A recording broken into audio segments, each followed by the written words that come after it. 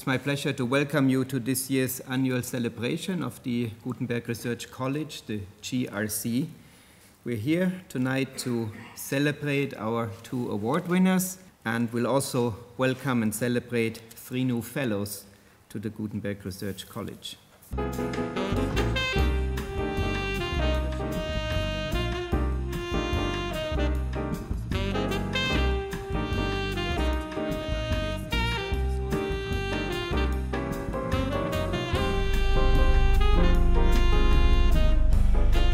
The Gutenberg Research College was established in 2007 as a way to foster excellent research at our university. Its functions are threefold.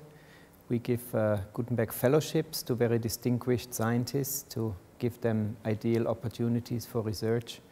We provide a network of outstanding academics to think across boundaries, and we give strategic advice to the university leadership. I think the bare existence of the Gutenberg Research College is a very clear statement of the university that we foster excellence and that we appreciate excellence in research. The same actually holds for teaching in the Gutenberg Teaching Council. Welcome to the Gutenberg Research College, Krishna Rayalinga.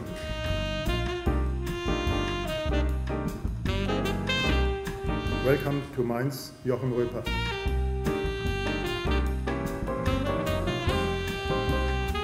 Welcome to the Gutenberg Research College, Cornelia, Schweppe.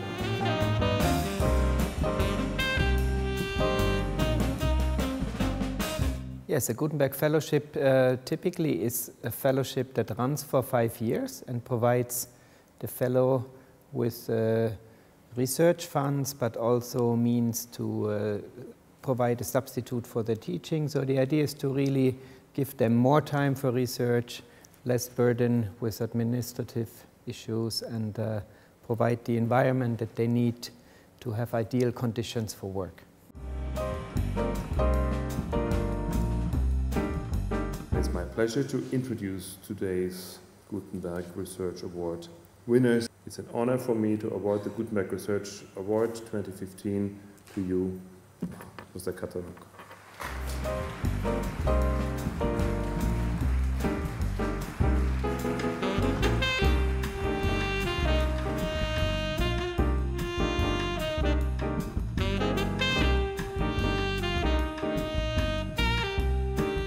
It is my great honor and really the great privilege to have this very distinguished and honorable, the Gutenberg Research Award.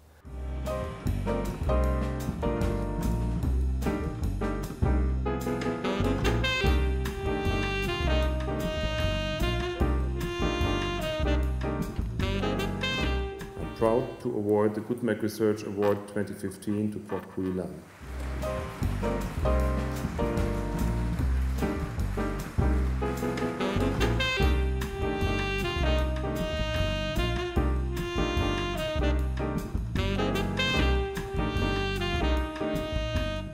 It is a great honor and privilege to receive this research award in recognition of my work on post-colonial feminist theology. Religion, however, is a problematic category, and the study of religious My lecture was on religion and peace building. I tried to demystify why we are thinking religion has something to do with violence.